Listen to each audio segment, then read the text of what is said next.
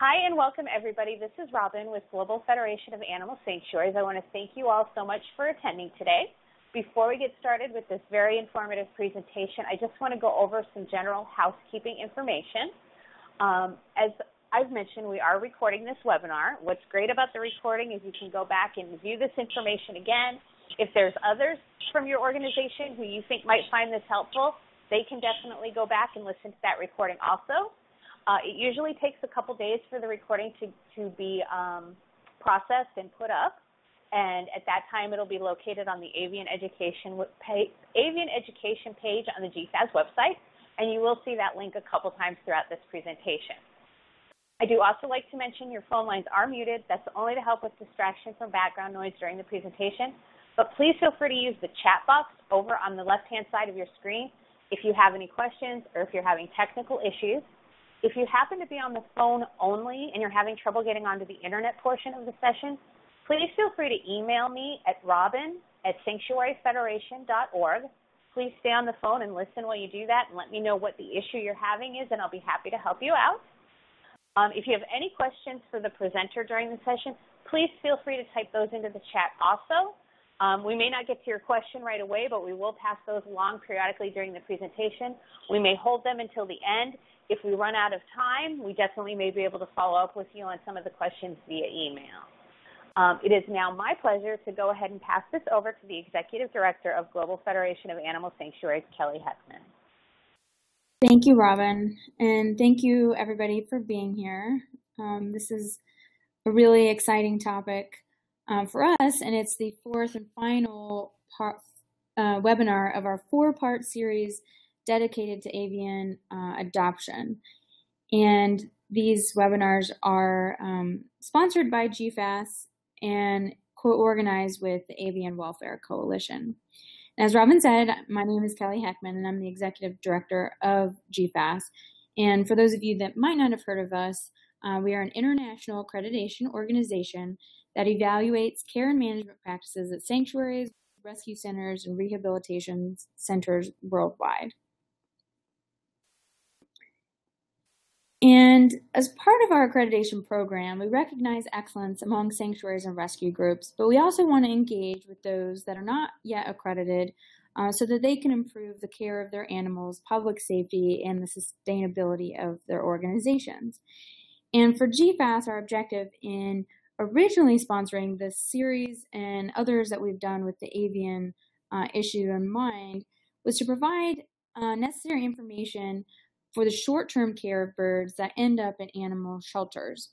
But in response to the comments that we received along the way over the last year and a half, we realized that there was a lot more information that needed to be put out there regarding adoption specifically. And so today, with our final of the four presentations that we've had focusing on adoption, I'm really excited that we're covering a topic that is really broad and has far-reaching implications, not just specific to birds, but really for any animal that might be rehomed as part of a rescue situation. But before we get into the presentation itself, I want to just remind you, as Robin just mentioned, that all of our past recorded webinars can be found on the GFAS website on an avian education page. We also provide standards of care for 24 different species groups. 4 of those are focused on avian issues and separated out by different ecological habitats. And then we also have a list of accredited sanctuaries on our website. And we have that, for your reference if you are a rescue or a sanctuary, so that you can go and communicate with them and create a dialogue, that you also are caring for a certain species. And then, of course, other collaborators that we have a lot of valuable resources as well. Certainly, Avian Welfare Coalition, who, again, we partner with to put together these webinars, has an amazing bank of resources that are specifically focused for shelters, but also just generally amazing resources for the avian group of animals. And then, of course, ASPCA Pro and Animal Sheltering also provide really excellent resources. And as Robin mentioned, we really welcome that you do participate. This is a roundtable series, and we brought together experts so that you can really ask questions that are relevant to you.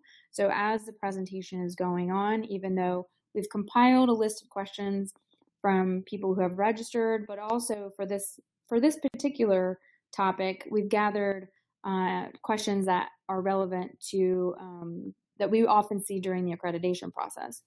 But if your question isn't answered, or if something comes to your head while we're going through the presentation, certainly make sure that you type that question into the chat box so that we can address your specific questions and you can get the most out of this for your organizations. So with that, I want to then introduce, again, Avian Welfare Coalition has been partnering with us on these webinars, and I'd like to introduce you to Denise Kelly, who's the president and co-founder of the Avian Welfare Coalition. Thank you, Kelly, and welcome to everyone joining us today. I'm very pleased that Global Federation of Animal Sanctuaries has sponsored all of our webinars, and I'm sort of sorry today's the last one. We've had a really great time putting these together, and we will be doing some more in the future. For those of you unfamiliar with Avian Welfare Coalition, we were formed in 2000 to create a voice in the animal protection community for captive birds and to serve as an educational resource. And one of our main programs is shelter outreach. We wanted to deliver resources, educational resources and support to those animal shelters that take in birds, and also to encourage avian rescue groups to join us and to explore the benefits of GFAS accreditation. I can't tell you how the accreditation process is vigorous, and the standards are high, but I think we all agree that the birds in our care deserve nothing less, and they are a fabulous resource in developing small rescue groups so that they can become accredited. I'm going to make my comments brief because I want to get right to Jane Hoffman. Jane Hoffman is the Mayor's Alliance, helped found the Mayor's Alliance for New York City's Animals in 2002 and has served as its president ever since. The Alliance was created to work with the City of New York to apply creative, targeted solutions to New York City's homeless animal crisis. They now have over 150 plus rescue groups and shelters that participate in the Alliance. It's a very vibrant alliance. They have several programs that are really Jane has highlighted here, which is their Wheels of Hope transport program, which runs a small fleet of custom vans to move animals out of shelters, and the Feral Cat Initiative, which promotes trap, neuter, return. And the Alliance's mega adoption events, which brings together hundreds of groups, and they've placed thousands of animals throughout the years through that program. They also have a Helping Pets and People in Crisis program, which provides assistance to individuals and families fleeing domestic violence, seniors who need help with their animals, and families who are facing eviction or other temporary setbacks. In addition to her commitment to the Alliance, Jane is also the founding member and former secretary and chair of the New York City Bar Association's Animal Law Committee, which was the first of its kind in the United States. She also served as chair and secretary of the board of the Farm Sanctuary since the early 1990s. Jane is an attorney, and she formerly was specialized in taxation, executive compensation, and estate planning. and she was also a consultant at the Handy Associates, a management consulting firm working on mergers and acquisitions. And with that, I'm going to turn this over to Kelly and Jane.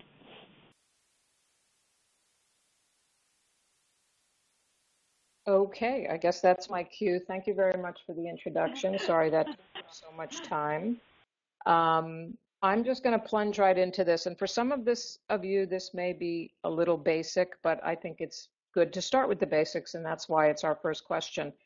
The basics of a contract are you have to have an offer, you have to have an acceptance of that offer, and then there has to be consideration. In addition, there also has to be what we call a meeting of the minds. So the most important thing in a contract and in an adoption contract, any contract really, is that both people know sort of what they're getting into and what they're agreeing to, which is why, it's very, very important that you make sure that you understand that you're offering this animal for adoption. The person is accepting, understands that they're adopting this animal, that you have this meeting of the minds, and then there is some consideration. The next question, actually, this flows into that, which is if an animal is adopted out without a fee, is the placement still subject to contract law? And the answer, this is a good question. The answer is, and I know when people hate this when lawyers say it, but maybe. There's certain contracts that have to be in writing. That's the sale of real property, door-to-door sales contracts, motor vehicles. Other things don't have to necessarily be written down, but it's really kind of foolish not to have a written contract. Because to go back previously, you want to make sure everybody knows what the offer was, what the acceptance was, the consideration, to make sure you have a valid contract, that you've had a meeting of the minds. So often the law doesn't necessarily specify what the consideration is, but you want to make sure that there has been consideration. And in your contract, you can actually say, for good and sufficient consideration, that these parties have, are making this contract for good and sufficient consideration. So for instance, if you wanted to waive the fee for some reason, or for some reason you do adoptions without a fee, you still want to have a written contract, and you want to have the fact that consideration has been given and received. In a way, often we talk about adoption fees as donations, which is why you maybe really just want to get into for good and sufficient consideration. You want to make sure that this is not a gift, that it's very clear that you are not just giving this bird as a gift, or whatever animal you're placing, to this person as a gift, which again goes back to why you want to have a written contract. So it's very clear that this is an adoption, this is a contract, there's certain,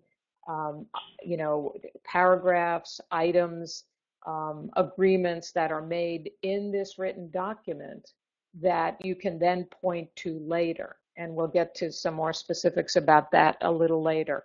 So yes, you could have an animal adopted out without an actual fee. You don't have to reference a dollar amount, but you do need language that conveys the fact that both parties have agreed that consideration was given for this placement. I kind of started in on the third question, can an oral agreement be enforceable and under what conditions? As I said, we're not talking about automobiles or door-to-door sales or the sale of real property here, but an oral agreement, there's I don't know if you've ever heard that expression that an oral agreement is worth the paper it's written on. In other words, it's kind of nothing because it can degenerate into a he said, she said.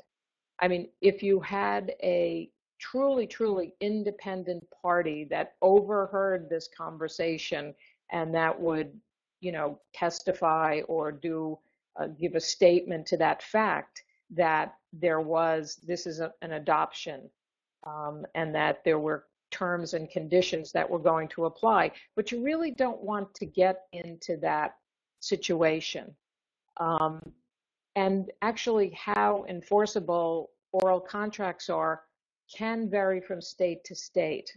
I'm licensed to practice in the state of New York, and I'm basically talking about New York state law. But it's always a good idea to have it in writing. If it's in writing, nobody can go back later and say, that wasn't what I meant, that wasn't what I said, because you've got it in black and white and you can point to it. This is important if you're putting conditions, you're putting disclaimers, into the agreement. So always have a written contract and have it to be as precise and clear as possible. Our fourth question is, legally, what is the difference between an animal guardian and an owner? How do these terms affect a person's right under the law? Basically, animal guardian is not a legal term. There have been some places that have put that in law, in animal owner or animal guardian. But basically, owner is the most precise term that you can use, because whether we like it or not at this point, and I certainly am waiting for the day when it changes, animals at this point are property, and property has an owner. So, you want to make sure you're using the right terms when you're transferring what's essentially legal ownership from your organization to an adopter. Once again, there's really no such thing as quote unquote animal guardian under the law. And it's really not something you want to get into. I know a lot of people think of ourselves as guardians, not owners, but frankly, under the law, you want to be using the language that should be used in a contract, and that's the word owner. Now, you also want to have language that basically talks about ownership. You are the owner of the animal you're adopting out. You're going to pass good title, for lack of a better word, to that person. But you also want to be clear, because you are going to want to put in your contract that ownership will revert back to you, the group, if the elements of this contract that this person has agreed to have not been fulfilled. So, I know, I don't want to even hate to use the expression politically correct, but at this point in time in the United States, animals are still property, and we need to use the right terms, which is owner. The next question is, we want to include language that will ensure that all adopted animals, in this case horses, are returned to us, the rescue, in the case that they are no longer wanted, or in the event they are cared for improperly. Right now, we do not give up quote unquote ownership of the horse, but rather transfer quote unquote guardianship. Is this legally enforceable? Could we instead use a co-ownership agreement? Once again, guardianship is really not a term that we use in connection at this point in time in the United States with respect to animals. Guardianship can be guardianship of a child, of a minor, perhaps an incapacitated person or a senior, but we don't really use the term guardianship. So once again, if you were trying to, I guess in a way, these are two totally separate. These are really good questions, by the way. I was really impressed. In the case they're no longer wanted, is a little different than improperly cared for. If they're no longer wanted, those are the kind of terms you would want clearly set out in your adoption contract that says the animals are to be returned to you and not transferred. Ownership may not be transferred to another party without the written consent. If you want to perhaps be able to have the person adopt that animal or transfer the ownership of that horse to another person, as long as you're consulted and your consent has to be given in writing. If they're not cared for properly, that again is another contract term that you would want to have in there about ownership. You know, if X, Y, and Z is not done, and this would be, you know, species specific, obviously, that, you know, the group retains the right to get the animal back, essentially. So again, that's why you want a written contract. That's why you want to have very specific terms, and the specificity within each term. For instance, what kind of things do you need to have to satisfy you that a horse or a bird or a rabbit or any kind of animal is being properly taken care of, and what level of ability to inspect to make sure those things are happening do you want to have in there. One thought here is, and I don't know if this is commonly done with horses, but do you want to create, you might want to create a foster agreement. There's a question a little later about having a probationary period where your group retains ownership. You retain ownership of the horse or cat or dog or rabbit or bird until a set time, or if something happens, it's clear that you retain ownership, that they are merely a foster home. So this goes back to the fact that you should also have a foster agreement. And one of the things you're going to have to think about is, are you going to have the same sort of evaluation done of a foster home that you would do for an adoptive home? Those are all questions you have to think about. But in this question, I think the guardianship thing is not going to work. I think, you know, foster of animals, we call it with dogs and cats foster with an intent, which means this person probably intends to adopt this animal, but we both want to try this out to see if this is going to work for both of us. So you have a really good foster agreement. This is as important to have a foster agreement as it is to have an adoption agreement. I think co-ownership gets really messy. I think it's better to retain ownership of the animal until such time you feel comfortable just outright adopting this animal to the individual. The next question, and here we go, is we want to integrate a probation period like 6 months with home visits before handing over ownership of the animal to the new owner. Is this legally sound? Again, I would strongly advise the group to keep, if you have any questions, keep ownership of the animal. Make it very clear that this animal, you are not transferring title to this animal. You are not transferring ownership. This is a foster agreement. You can pull that animal back to your group at any time for any reason.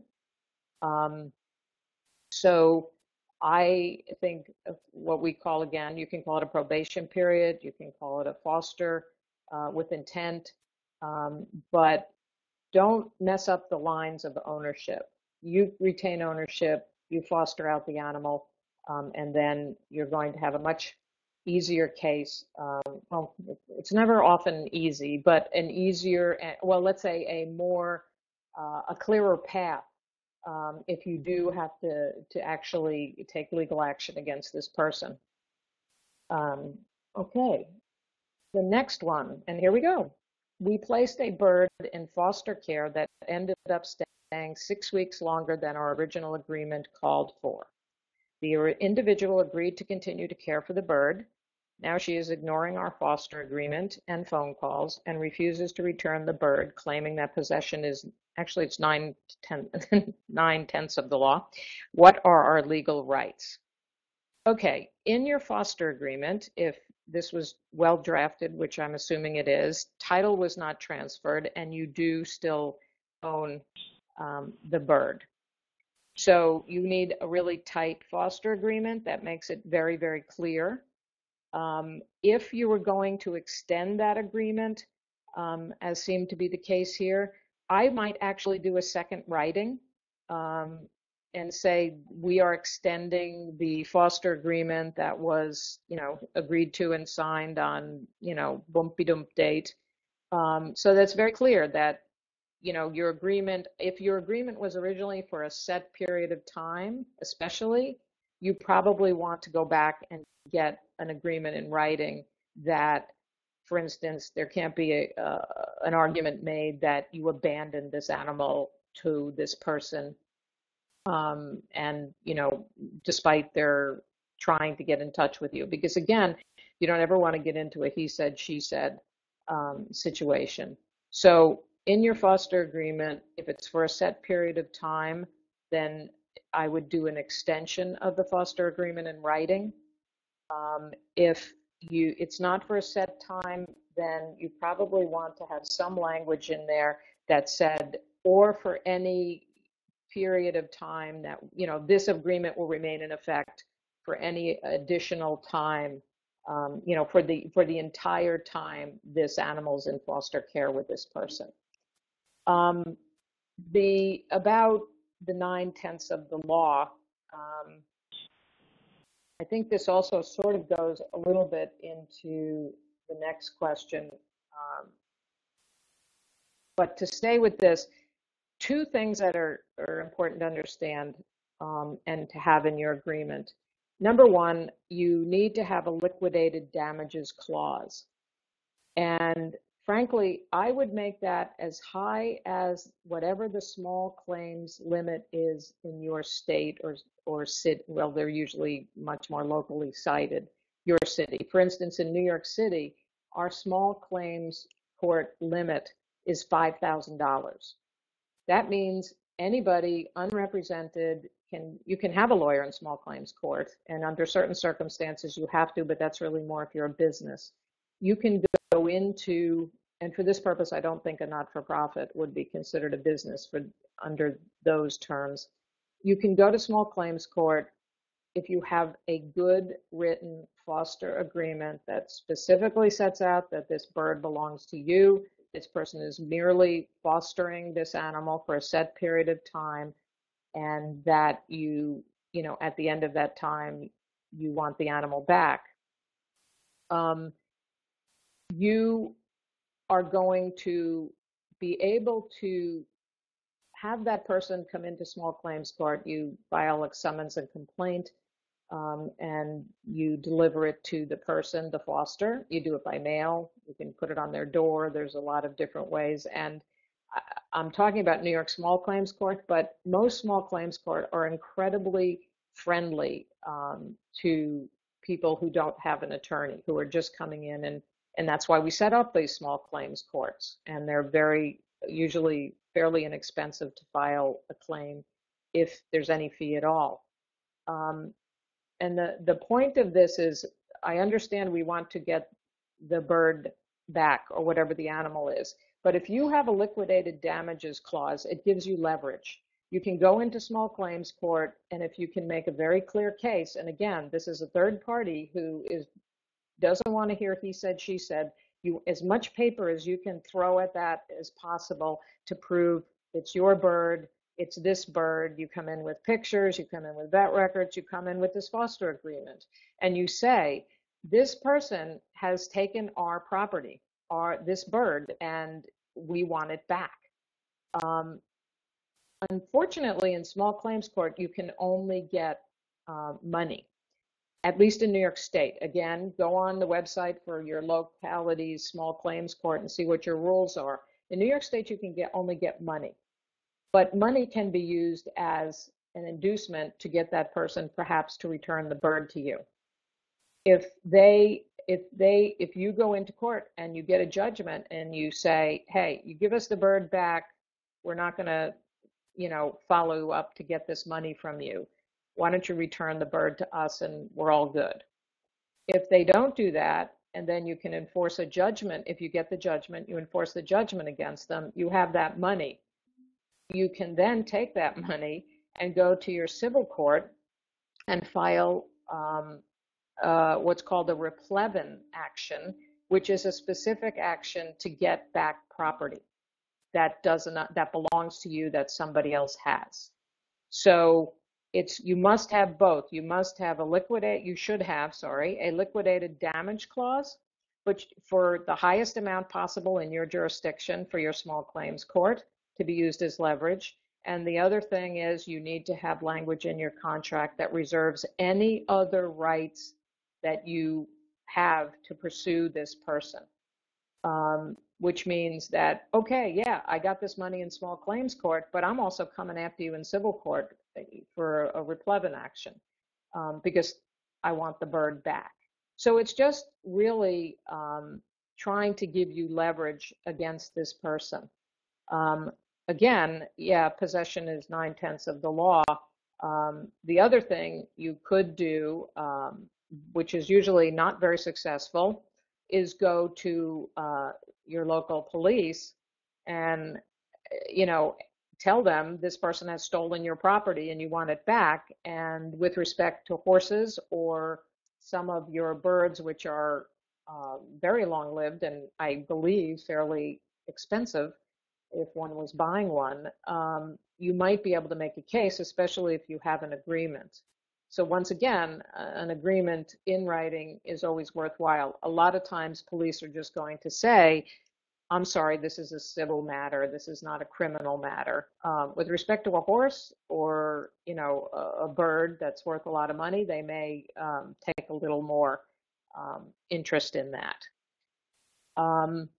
So regarding legal contracts, is it realistic to draw up a contract when most rescues do not have the funds or legal resources to enforce?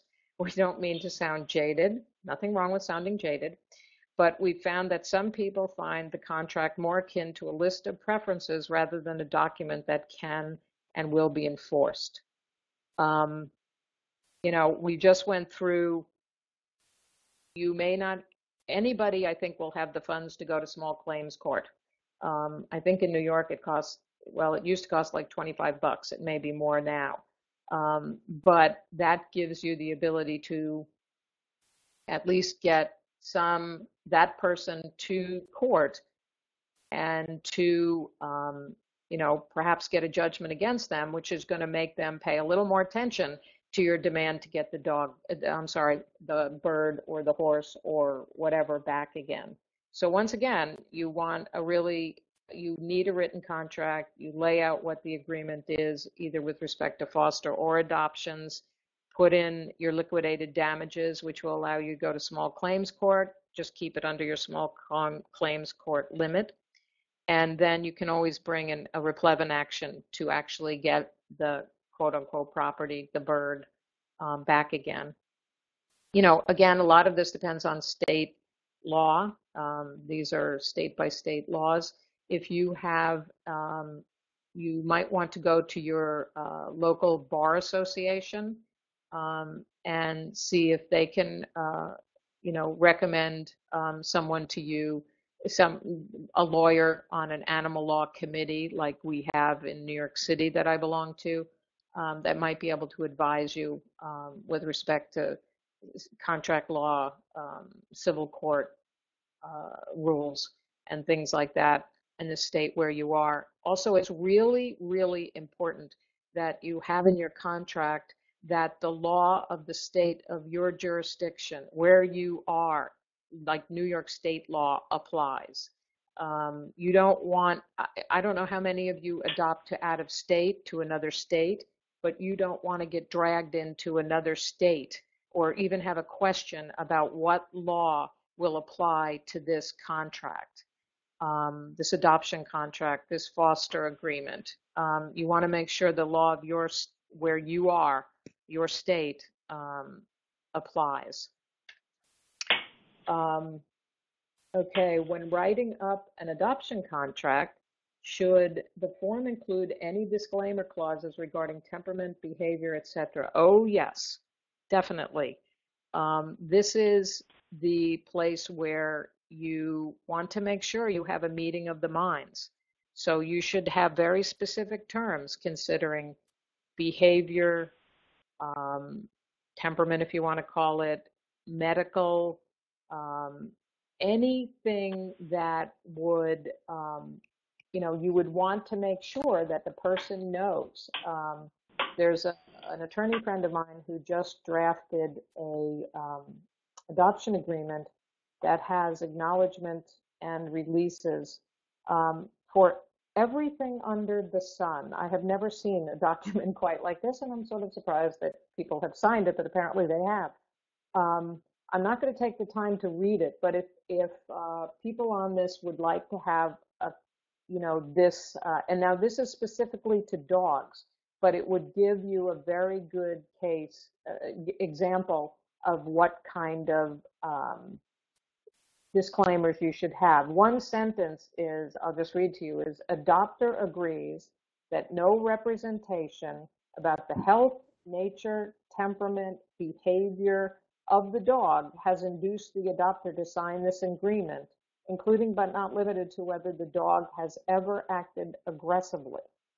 So you're basically trying to make sure that the adopter has acknowledged that you have really been very transparent with them about this dog they hurt, or a cat or a bird or a horse, and that they heard what you had to say and they agree. So you're basically getting the adopter to acknowledge and agree that you, as the adopter, as the rescue group, didn't make any claims about the temperament, the health, the age, the breed, the habits, the mental state of the animal that you're adopting out. Now, I know you're all adopting out absolutely fabulous animals, but in your contract, you want to make sure, and if you need to get specific about a specific animal, you may want to do that about some habit they have or something like that. It's just, remember, going back, a contract is a meeting of the minds. Offer, acceptance, consideration, meeting of the minds. You both understand the contract, the deal, quote unquote, that you want to, that you are making. Okay. Well, Jane, before you continue, I just wanted to say that, we're happy to, if you have examples that you feel would be valuable, we're absolutely happy to put those on our website for people to go to and refer to at a later date. So go ahead and send me those, and everyone can expect that they would be on our website. Okay, great. Thanks. Okay, the next question is, if a person gets ill from an animal you adopt to them, can your organization be held liable? I would actually add to this a person or another animal, a non-human animal, gets ill. I think this is, again, and I'm sorry I keep repeating myself, but this is why you want a written contract and why you want to have language in it that limits your liability. And again, that is because you have been very clear. You've made disclaimers that this animal XYZ or this animal may have been exposed or something like that. I can tell you with respect to dogs particularly, when dogs are going to a home, we often advise our groups to tell their adopters or their fosters that for 10 to 14 days from the time the dog arrives, he or she should not be together with your animals. Even if your animals should most certainly be vaccinated, and I'm talking obviously specifically about dogs, have their DA2PP and all the other vaccines they should have to protect your personal animals or other animals that you have, because the 10 to 14 days is the incubation period for most upper respiratory infections. By that time, they'll manifest themselves in most cases. So you want to quarantine. We actually say you want to, isolate this animal from your other animals until you're sure they haven't, come down with anything that you're going to want to treat them with antibiotics for, so that you're not making any other animal ill because of some, infection or disease that this animal has come to you with. So, I mean, again, with respect to birds or horses or any other animal, I'm sure that you guys are going to know better than I what diseases or what might be passed. For instance, with dogs, there's certain skin diseases that people can get, ringworm, things like that. You want to make sure that you are in your disclaimers very clearly saying you're not making any representation that this animal is whatever, clear for diseases, etc. So I would also think that you're providing your adopters, or you would perhaps be good for you to provide educational material about when you first adopt it, whatever kind of animal it is. These are things you should look for. These are things you should do. But you've also protected yourself, your organization, from any claims later, because very clearly in this written agreement, you told these people that you were not making any representations that this animal was whatever. The only, one thing you have to keep in mind is this is the United States of America, and anybody can sue anybody for any reason or no reason to a certain extent. So what you're trying to do is avoid really falling into a situation where somebody can come back and say, I didn't know that, or you didn't tell me that. So between educational material and a good contract with good tight disclaimers, I think that you're going to put yourself in the best position possible. What are the most common mistakes that animal rescue groups make when drafting animal adoption contracts, and how they can be avoided? The most common mistake to make is to recreate the wheel, is to just decide, I'm going to draft a contract. There are a lot of really, really good contract samples out there. I know Mars has some really good documents about surrenders and releases and adoption applications and adoption agreements. You don't need to reinvent the wheel. Lawyers always copy contracts. If you get a good sample of a contract, you copy it, because there's no reason to reinvent the wheel. I would strongly suggest that if you can, do consult a lawyer. And again, you could go to your local bar association, see if there's an animal law committee, and a lawyer will do that pro bono. It might also be worth it to actually pay a lawyer to have a consultation about your agreements. But I would first go to the bar association and see if you can, get a lawyer. It's a common, you want to have a good, strong contract that protects your group and frankly protects the animal, because that's what we all want to do. That's the most important thing here, as far as I'm concerned. But you don't want to have a contract that's so onerous that, you're never going to get any animals adopted. But you want to make sure, first and foremost, you're protecting the animals that, that have been in your care and that you're adopting out to people. Okay, now we get into this question is very, very interesting, and I don't think I have a very, very definitive answer. We placed a bonded pair of macaws about 5 years ago. We just found out that the person passed away 9 months ago, and her sister took the birds and sold them. Our contract stated that our organization was to be notified and the birds returned in the event the adopter was unwilling or unable to care for them. We were able to track who the birds were sold to, what are legal remedies. The first thing that I would suggest, and this goes back to the session that I think Francis Carlisle just did last week, which was, especially with respect to animals that are very long-lived.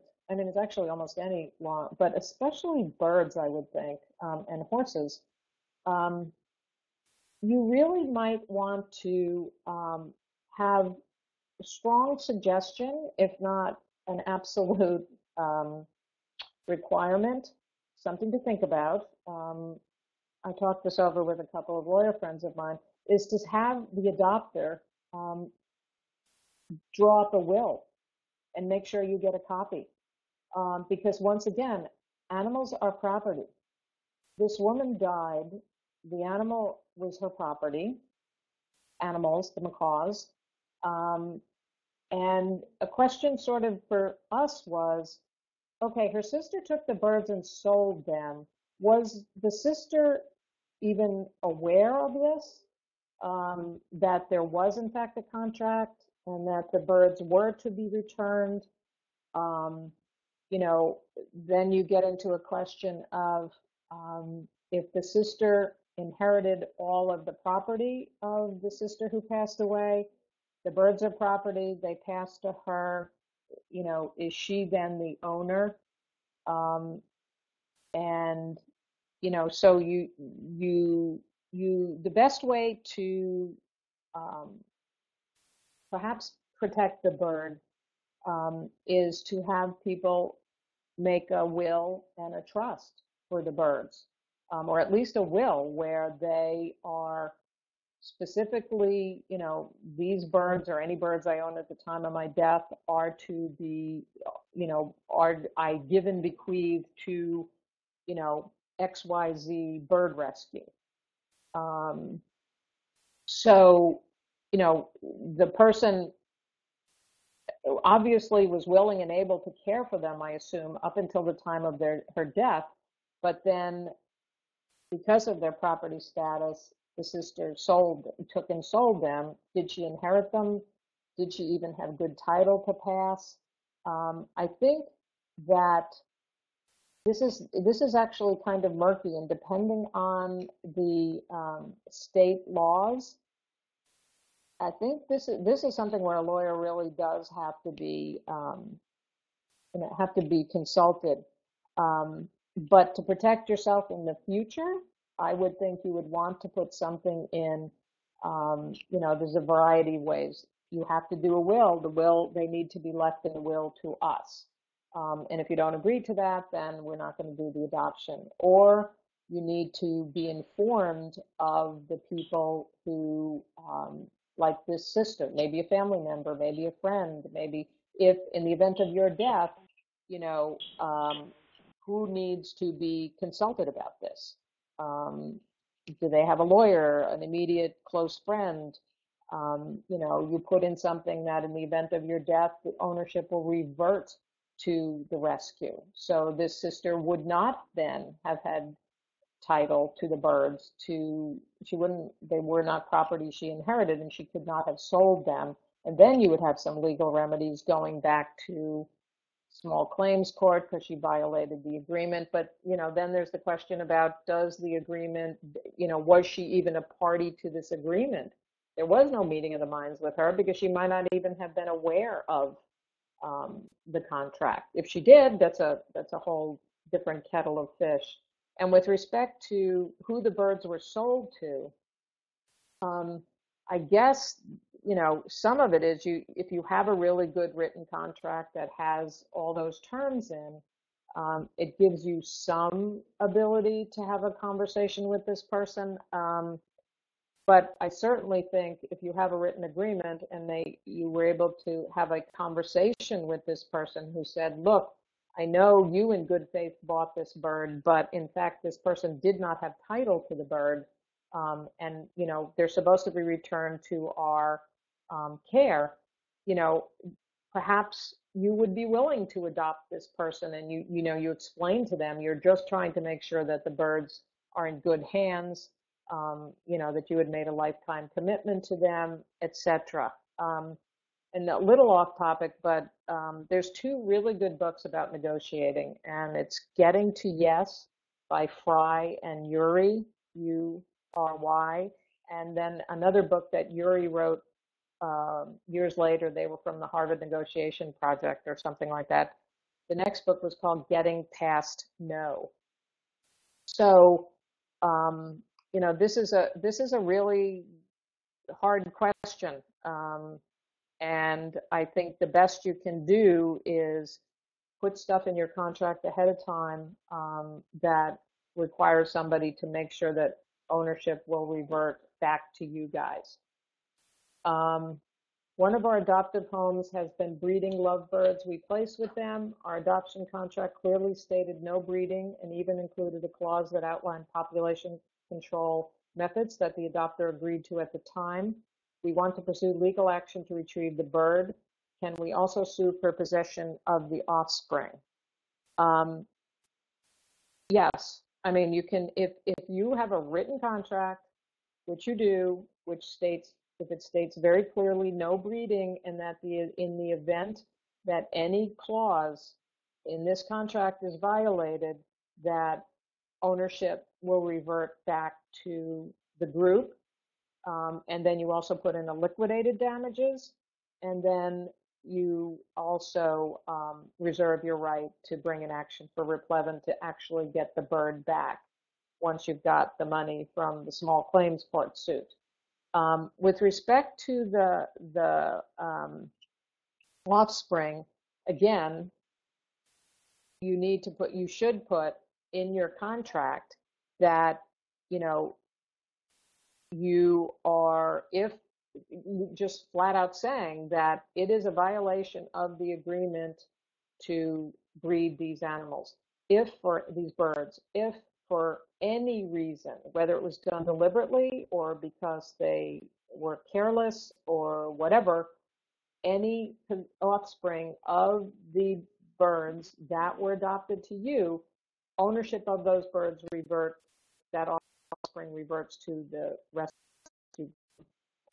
So again, I don't know how this happened, whether they're deliberately breeding them and selling them. Again, that's something you might want to put in your contract. You're not allowed to breed, and if you sell them, that's a violation. And, again, you go through liquidated damages, you go through replevin.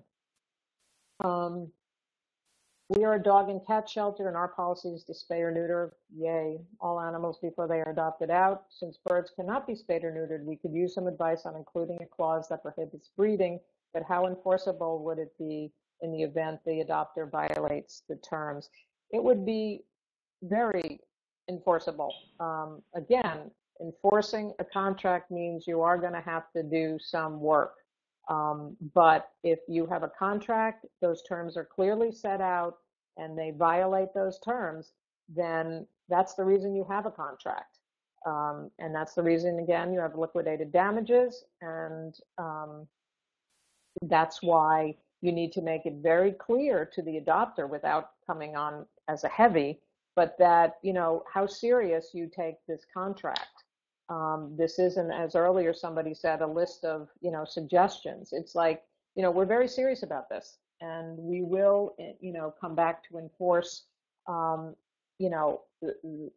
rights under this contract. And it's not because we think you're a bad person or you're going to do a bad thing. Our first and last and most important thing is to provide protection for the animals. That's why we have this contract. That's why we have these terms in here. And, if anything happens, we will be enforcing these contracts. Question, how does one delicately have a conversation with an elderly adopter that has an interest in adopting a young bird and raising the age issue? Could you expose your organization to any liability? Anytime you raise any of the what we consider protected classes into, which is age, gender, race, some states disability, some states sexual preference, etc. You're just opening up a potential can of worms for yourself. So don't ever bring up age. I mean, I think what you need to do is judge that person based on the way you would judge any other adopter. I understand with birds, if it's a very long-lived bird, or maybe not that long-lived, that you're thinking, oh, well, what's going to happen if this person doesn't outlive the bird? To me, I wouldn't necessarily rule out an elder, and I'm not sure what elderly is. I may be elderly at this point. Adopter is. To me, it's maybe you take precautions. If this person is otherwise would be a great home for the bird, maybe you go the route of you ensure this person has a will and a trust for this bird in the event that they predecease. Though actually anybody can, predecease any pet. What's your plans for the future? Is your family willing? To take this bird? Are they willing to go through the adoption process again? But I would not specifically get into any kind of age discussion. I just wouldn't. I would really rather see somebody go the route of, making, again, trying to take care. What you're trying to do is take care of the animal. Maybe have this person make sure this person has a will and a plan for what will happen if and when, depending on how old they are and how young the bird is, that they outlive this bird. And then the final question is, what defines a bird as exotic? I found out getting ready for this just sort of quickly that there are actually 9,000 species of birds, which is kind of astonishing. I would defer to Denise on this. It depends on the law is, as I said, state by state. I don't know why we would be defining what exotic is. I mean, my understanding of exotic is we use exotics for a lot of different type of pets, actually. There's might be different definitions in the environmental conservation law and ag and markets in the penal code. So for that one, I think I'm going to say I'm going to have to defer to Denise, and I hope some of my answers have been useful. If you have follow-up questions, I'm certainly happy to try to answer them. Denise? My understanding is it's a non-native species. So any bird that is non-native to the United States. So would that But again, that could also, there could be some other differentiations, but an overall would be birds that are non-native. So they come from another country, their origin is outside the U.S. In the United States, they would consider that an exotic bird. Actually, if I can, there was, I think, an idea about, one of the questions was about a foster who won't return a bird. And I guess in your consideration of taking on fosters, do you have something to think about? Do you have different criteria for a foster as opposed to an adopter? I mean, we have a lot of what we call foster failures, which means they go on to want to keep the cat or the dog or the rabbit that that they're supposedly fostering. Just be clear, do you want to give your foster the right of first refusal if you're going to adopt a dog, a cat, bird, whatever, to someone else? Do you want to inform the person? Do you want to, you don't necessarily have a duty to inform the person, but just to define more the relationship and what your duty is to them. Do you want to give them a priority to adopt? Do you want to give them a right of first refusal? Do you want to give them, notification? But it's, just again, the more you have the meeting of the minds, the discussion up front, I think the better, you're going to be off. You're going to be. With that, I think I have run through all the questions, so I turn it back to the moderators. So actually, I wanted to kind of follow up on that discussion a little bit. So going back to that horse question about, handing over, having a probationary period versus long-term care, and you kind of, I introduced the idea of using the foster agreement as a probation. So could there be an indefinite foster relationship, or is that maybe too aggressive? No, I mean, there's at least with respect to dogs and cats, we have had situations where we have an outright adoption. We have a situation where we have foster, which is a foster, and as I said, you could either specify the period of time. If you're going to go beyond that, you should probably have another written agreement extending that foster agreement. But we also have long-term fosters where for some reason this person is not really ready to adopt, but that, they're perfectly happy continuing to foster. And that may be because the animal has a medical issue, and they want to know they have the assistance or the backup or, resources from the group to help them with that. I think that the point is it's fabulous to have a probation period or a foster with intent as a way to make it very clear that you retain ownership of the animal until such time as the adoption is finalized. But, we've had people who have fostered, which we then start calling long-term fosters, because, again, they're not ready to adopt for whatever reason, but they, are perfectly happy to keep the animal and foster them for as long as we need them to. Does that answer your question? Yeah, and would you use the same kind of language if you were requiring a will for a long-lived species, so you wanted to see a will being written up to provide long-term protection for that animal, do you think that a temporary fostership could be used until that will was in place, or what kind of language you use in that kind of interim? Well, with a foster, and you have a very good foster agreement, title has never passed to that person.